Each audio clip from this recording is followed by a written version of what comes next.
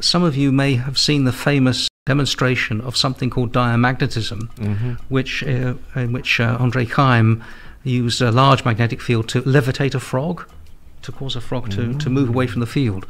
And this diamagnetism is a very bizarre and really unexplained, or largely unexplained phenomenon. And one of the worries about it, which has been known for, again, about 100 years, is that it looks as though, superficially, that diamagnetism is not a causal effect. Now, causality is the simple idea that effect is always preceded by cause. So the cause, then the effect.